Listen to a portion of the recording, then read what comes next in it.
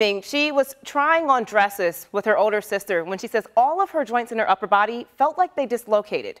Paige Enyhart was a couple weeks from turning 18 and graduating high school. She was focused on the future when she found herself battling for the present.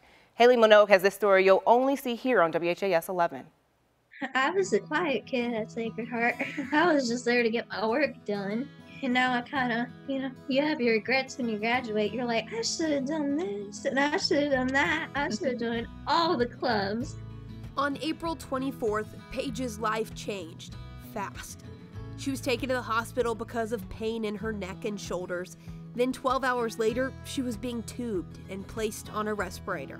Transverse myelinitis, which is the inflammation of the spinal cord, in which hers, unfortunately, is C2 through C4, and it affects everything below that. Paige's breathing, ability to walk, even move her hands changed, but her sense of humor completely unshaken. It was terrible, being a mute for a month.